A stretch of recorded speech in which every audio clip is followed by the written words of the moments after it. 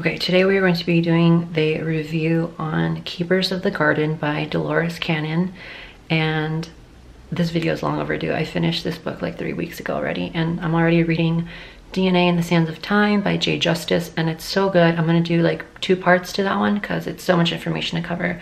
So as all my videos, all I do is while I was reading the book, I take notes and share with you guys what was important to me and what I think would be important to other people to share with. And this is the book, Keepers of the Garden, Dolores Cannon. It's pretty small too. Okay, let's get right into it. Okay, so Phil is going to be the main subject person that the entire book is focused on, so we'll be referring to him a lot. And also, it's not mentioned in the book, but I'm pretty sure the seed planters that they're talking about that created humans are the Anunnaki or Nephilim. They're the same thing, but people call them different names, Nephilim or Anunnaki. Okay, so let's just get right into it. So I'm literally reading directly from the book, okay? Unless I give my own opinion. So he explains that the Grey's ships are round and silver with a dome on the top for viewing and controlling. The ship's fuel is crystal power. The crystal is the channel or filter which focuses cosmic energies and directs them to generate thrust. The crystal is 2 feet tall. Does the crystal on the ship create its own power, or does it draw it from somewhere else? It simply focuses the power that's in the universe. It's all around us now, even as we speak, so you can see that it doesn't harm anyone to be in this power, for obviously it's not harming us now. It's not a power source which any of us on Earth have any experience with at this time. It comes from many sources, from suns, from the energy of the universe, which is and could be called God. The God energy which permeates everywhere and everything. There are cosmic energies, astral energies, focal energies. There are many kinds of energies which can be used for many different purposes. People can't understand the tremendous speeds that these vehicles have been observed at. Well, this is accomplished by writing circuits of energy. There are circuits of energy which connect different parts of the galaxies to each other, and by merely putting oneself on these circuits and by proper direction of the energies, one can be propelled at extremely fast speeds. These craft use the principles of levitation and common space travel by the solar winds or rivers. There are, between systems of stars and planets, vast rivers of energy which flow through the universe, and so it is a simple matter to align your craft with these vast rivers and to simply go with the flow, so to say. Not unlike the concept of using river navigation in this planet Earth. And Phil goes on to say that the cosmos is populated much more than the common person has any inkling of or any idea about. The cosmos is extremely populated and well-traveled and utilized. We know the scientists on Earth are trying to pick up signs of life by listening for radio waves, but they're trying to pick up signs of life as they know it or at a level which they are on. If they knew how to try and pick up signs of life at a level far in excess of what they are on, they would be pleasantly surprised. They might be quite startled to understand even a portion of what is truly going on. The fault with sciences on this planet is that it is closed to any idea of something which is foreign to that which is observed on Earth. In other words, that which exists is only that which can be perceived through the instruments available at this time. So it's just going to show how, I guess, like beginner level we are. I know we're pretty advanced in a lot of races from the past, not as advanced as Atlantis yet, but we still aren't looking through the right instruments. That's basically what they're telling us. Okay, so the parallel life that they're accessing in the regression is it's a 4th dimensional planet. So we're in Phil's 4th dimensional past life. So everything here is energy. Energy can be moved and manipulated just like matter. It takes only the realization that this is possible in order to do so. You also don't necessarily die. You just formulate your vehicle in the fourth dimension. When one's usefulness has expired or they have met their lessons, there's no longer a need for that vehicle. So it is disformulated and the energy is returned to wherever it's needed. However, the entity's personality remains separate from their body.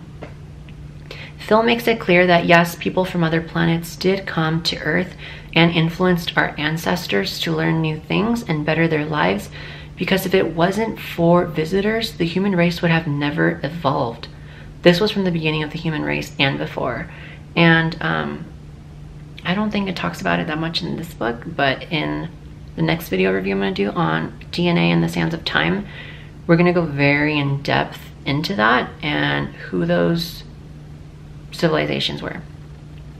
Okay, so basically it doesn't say which alien race were the seeders of planet Earth, but I just mentioned it in the beginning, so now we know who we're talking about. They are the gardeners. They're constantly gardening us, if that makes sense. Phil says it's no accident that the physical bodies which humans wear at this time are as they are, for it was carefully planned that they be just such or just so. He also says we are speaking of an actual physical seeding, such as planting cells in a hospitable environment like the water of a lagoon or in a swamp or in the forest floor, and then allowing them to germinate and grow forth from there. Okay, actually I just realized something. This is from the next book that I'm gonna, but to fill in the gaps in this and to not make it confusing in this video, the race that created humans are the Anunnaki or Nephilim, whatever you want to call them. The race that created planet Earth itself to make it habitable for life, I don't know what they're called. Yeah, so that's that. I've never read anything like this before, but Phil's subconscious mind, or higher self as we would call it, was actually not giving Dolores a lot of information. Lots of the questions she was asking about the aliens that Garden does was not to be answered due to whatever regulations his higher self was obliged to follow. Supposedly, Dolores thinks it's because he's one of the only clients she's ever had who could be in a somewhat somnambulistic state, but also consciously remember the entire session. Because usually if you're in the somnambulistic state, which is the deepest state of trance, you usually will, your consciousness will be like separated. It'll be like not a part of the convo, and you won't consciously remember what even happened during the session, but he somehow can. So that's interesting. So I think maybe that's why his subconscious was not allowing a lot of information to come through, which was very interesting. Phil also mentioned 3 reasons why he felt information could not come through when he was asked a question. So this is what he believes was the reason. 1, it was not allowed to be given and he could not override this himself.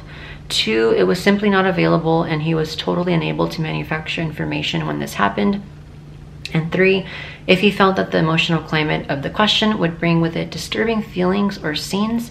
Yeah, so in this case, his subconscious would act as a censor and ask us to change the subject. So the question is, wouldn't animal and human life have eventually evolved also? The evolutionary theory claims that everything began and descended from these first cells. Answer is, that's merely speculation. The planet was ready for the seeding and was so seeded. There was an intent and purpose for this planet, and so it was utilized as a vehicle for these intentions. You would look at a garden in the same manner by saying that you have the ground tilled, the fertilizer in place, the rains are coming. We ask you, would you then sit back and wait for your crops to grow? Do you expect that your tomatoes would come up in this row and your potatoes in that merely by sitting back and allowing them or hoping they would do so? Could you grow your garden in this manner? Or of course not, for there has to be the direction. there has to be manipulation, if you will, to achieve the desired results. For certainly, your crops will not spontaneously grow in the way you wish them to. So it's the same here. This planet was as a garden which had become ready for planting in order to sustain and grow that crop which was desired of it. That is a purpose that the seeding accomplished, and that was to plant the garden. So the life on Earth grew from single called simple amoeba type characters, and then through mutation began to divide and reproduce into multiple celled creatures, which in turn evolved into organisms and higher ordered creatures, which in turn evolved into amphibians and reptiles and so forth. And yes, the beings from outer space did have something to do with what forms the life took. For the most part, it was guided very carefully initially in order to progress and evolve to that point where it could simply be left to its own devices. Assistance became no longer necessary after the life forms had evolved to a high degree to that stage which was desired. So when it reached that point, there was withdrawn the assistance which was of a guiding nature and given the assistance which was simply a nurturing nature. In the infantile stages of evolution, it was necessary to guide the evolution much as a very young child or infant needs almost constant supervision from birth until it gradually and slowly grows to the point where less and less supervision is needed, until eventually no supervision is needed and it becomes an entity of its own. So scientists who believe in evolution have searched for what they call the missing link in the evolutionary chain between animal and man. There will not be found any link, as link really exists. I don't know why it says it like that. I'm trying to say that there's no link. There's no missing link.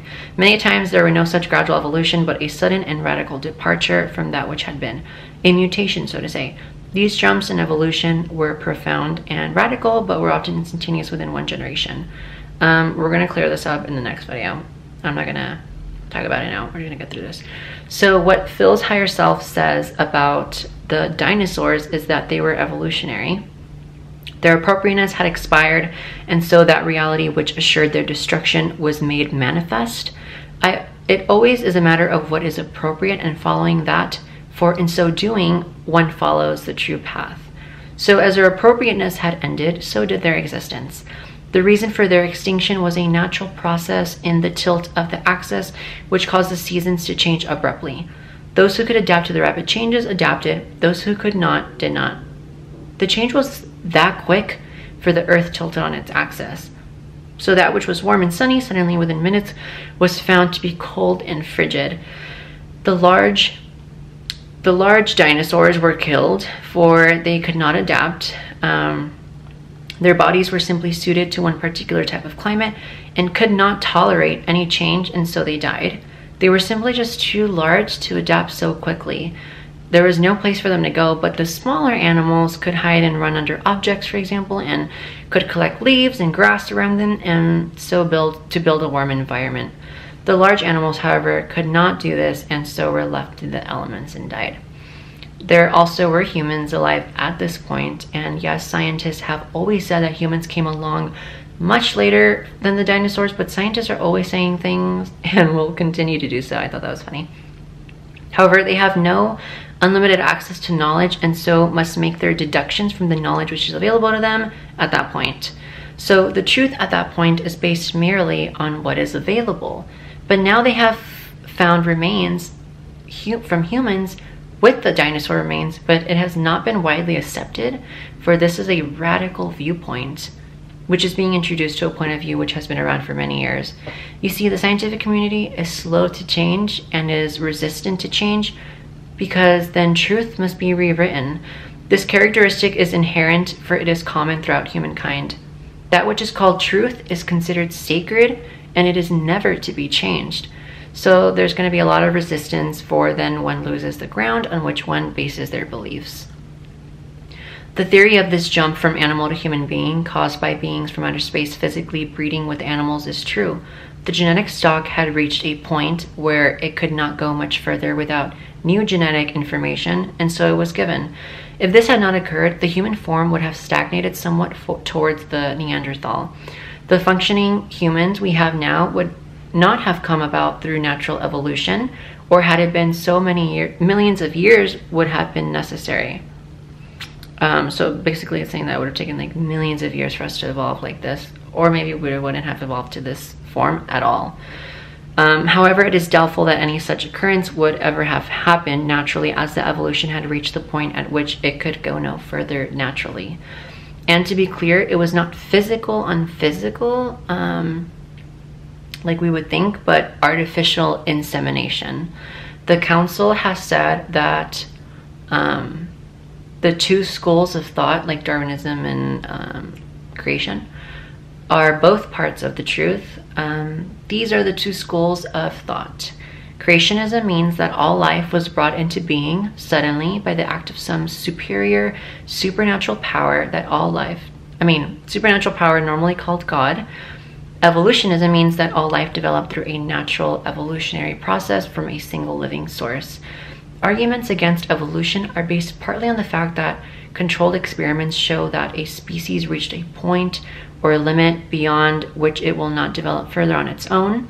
After that point, mutations can occur through genetic manipulation. This is not the only form in the universe, and this is also not the place this form is in the universe. There is so much jealousy regarding discoveries in our planet. The leaders want them just for their own countries. And Phil completely agrees. There is a profit motive here on this planet Earth, which is not shared in this Federation system that we speak. There in the Galactic Federation, the need for self-aggrandizement does simply not exist. And so all discoveries are thought of as shared.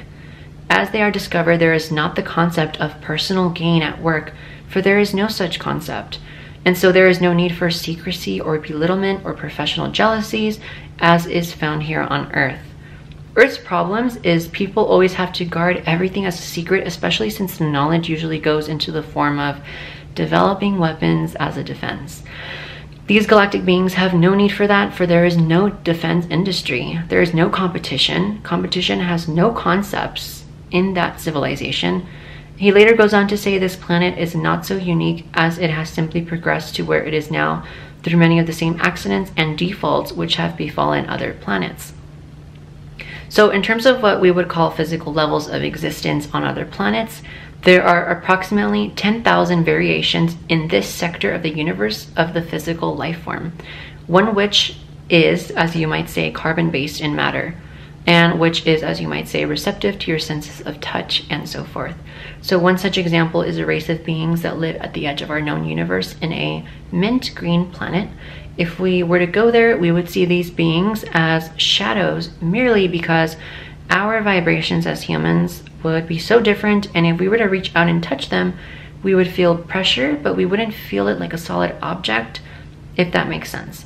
If these beings were to be in our earthly vicinity, they would perceive humans as rocks or stones from their point of view because our vibrations are so dense. It would be as if you saw a being made of rock or stone. That's how dense we appear to them. Earth people are altogether at different vibrations, and it would be amazing to them. They would see how you have to be told things that they know instantly and telepathically. You have to have turn signals on our car to say that you're going to turn. You have to have road signs and stoplights to tell you when to go so you don't run into each other. All of these things you take for granted, but it would never be necessary for them because of their high level of awareness. It's all automatic. It's known. They travel telepathically too. When they think about going somewhere, they just go there. They are almost totally telepathic because they don't have any kind of a vocal system or vocal tract. There are in this universe many who are similar to your physical bodies. In fact, there are several planets on which, were you to land, you would find that the inhabitants looked almost identical. In fact, you could not tell that they were not human because, in fact, they are human. The human species is not peculiar to this planet. It is, however, one model of physical body which has been used throughout the universe with much success on planets which are similar in environment to your own. For the human body is quite adept at this type of environment. There are, however, many physical bodies similar to your own which could not survive on this planet. We would say that there are many, many forms of what you might call non-humanoid creatures who have intellect is far beyond that which is even possible in humankind.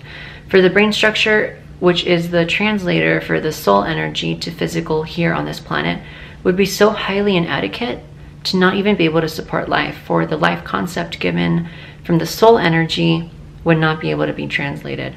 So the physical body would simply die from lack of nourishment. There are many bodies which possess a highly refined degree of attunement to that which is pure energy, such that they need no sustenance, such as what you might call food on this planet, and derive their nourishment directly from what you might call the astral or cosmic energy. The molecular cellular structure of these bodies is one of a highly charged etheric nature, and which are continually replenished through the mental processes of the soul. The life force which sustains your human bodies is derived from the fact that this force is in the meat and vegetables with which you constitute your meals. It is not that this life force cannot be derived in other ways, it is simply that this is, however, the custom on this planet. And so you can see that with proper attunement, one could easily on this planet with this physical body sustain your life force through entirely mental processes. It is simply that you have grown accustomed to living off of the life force in food. So then Phil goes on to explain a very highly refined and sophisticated creature, very highly social in nature, with a social structure which is reminiscent of the bee colonies of Earth. So get this, they're about 3 feet tall, somewhat onion-shaped, and their bodies are not motivated by propulsion, but tentacles which radiate downward from the lower part of their body. So I've never seen beings like this, but I'm gonna show you. Page 189. Let's see. These are the ones he's talking about. Crazy, right? Okay.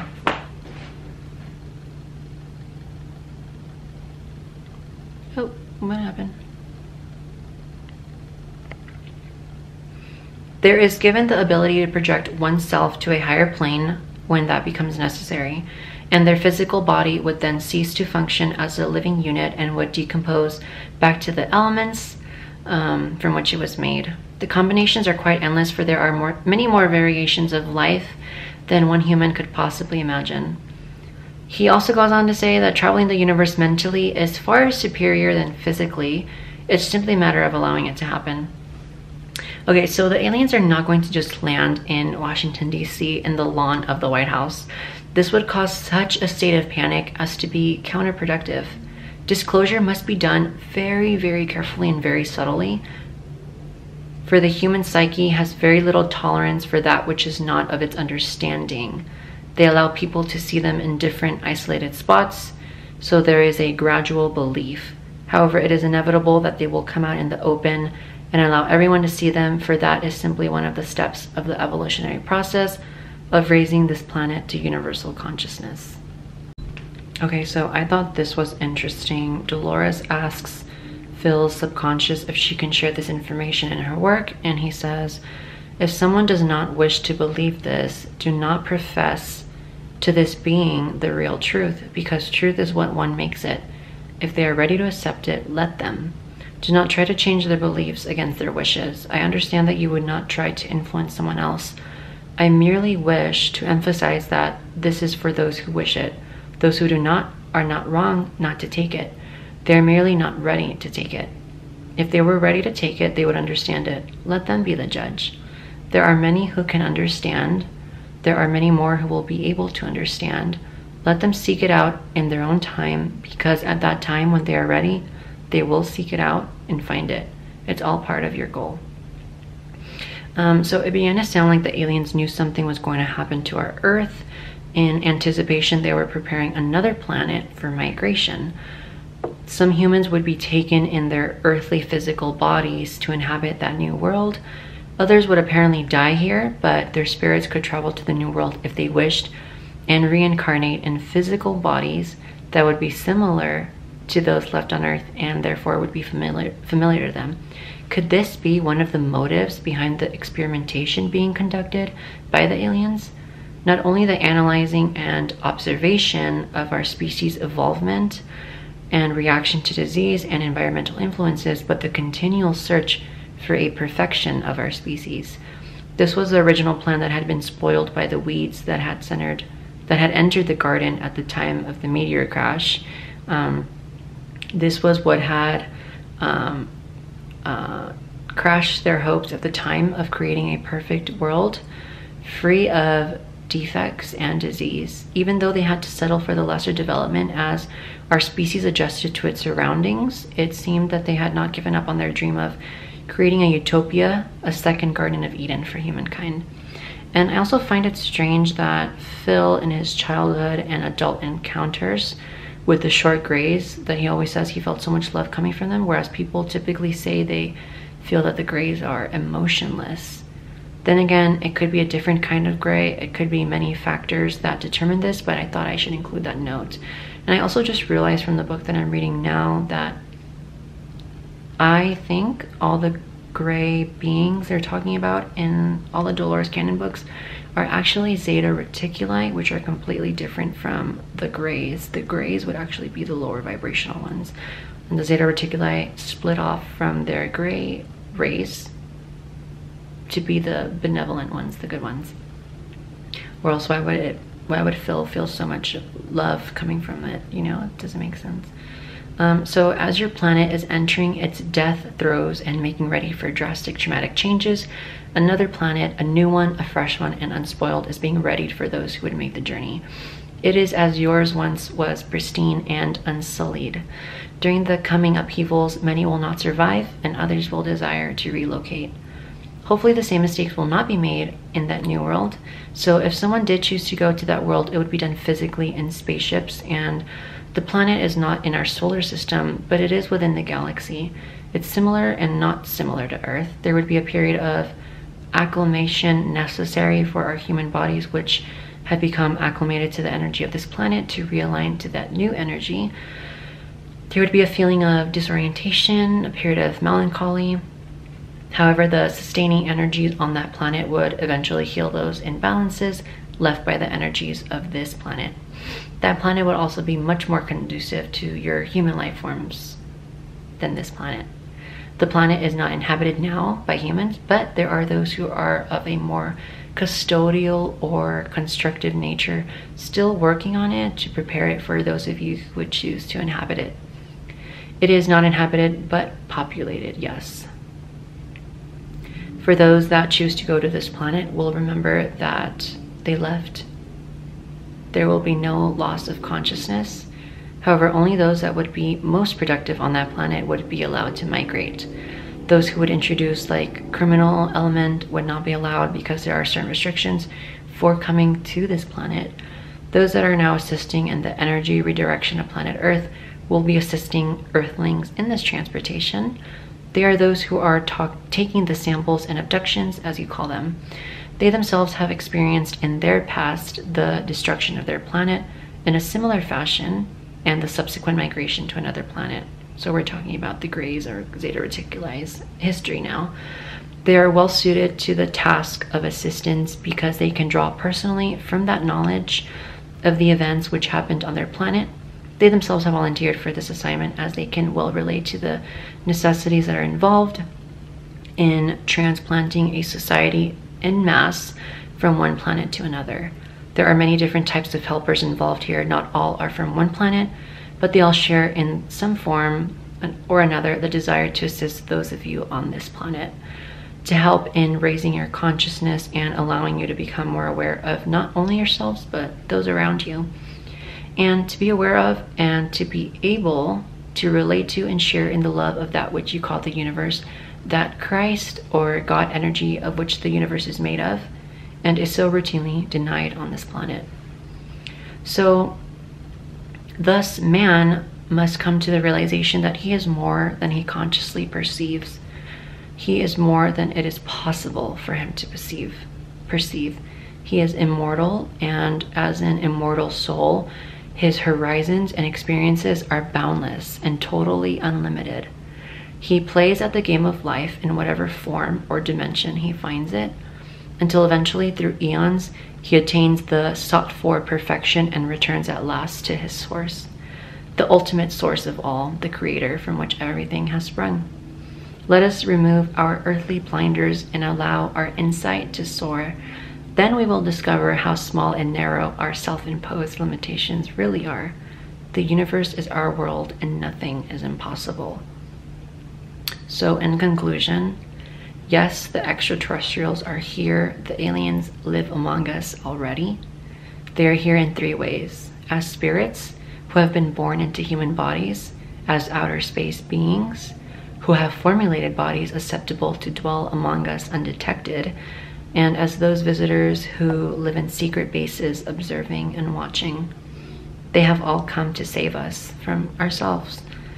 It would be useless for people to form witch hunts to find them and point them out and say, you are one, unless they are willing to also look at themselves in the mirror and say, you are one.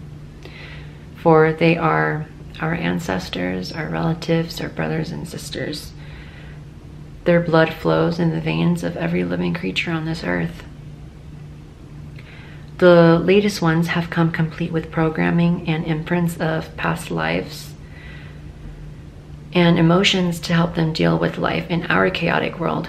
They are an infusion of new blood that does not believe that fear and war and destruction are the answer to anything. They are programmed with love, peace, and understanding. They are also more sensitive to the emotions and feelings of others. Yet they seldom know their true heritage. The rising suicide rate among teenagers is evidence that many of these gentle newcomers can't adjust cannot adjust no matter how spiritually high their intentions were in volunteering for this job. The way of life on this planet is just too painful for them. Since there's no way to distinguish star people, and since very few of us know the journeys of our own souls, there's no sense in wondering about it. We must simply try to incorporate the beliefs and aims of the star people into our lives and help them to save our planet. Yes, the aliens are here, and you know what? Thank God that they are, for without them, we would have been lost by now.